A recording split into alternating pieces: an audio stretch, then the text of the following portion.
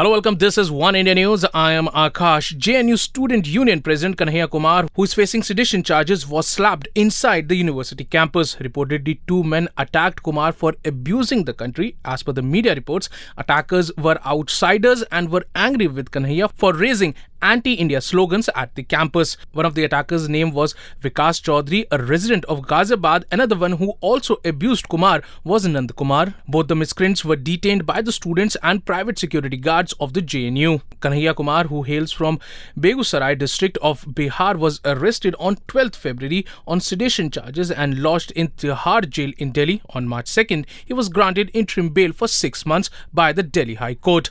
Well, that's all for now. But for more news and updates, log on to our YouTube channel www.youtube.com/oneindianews.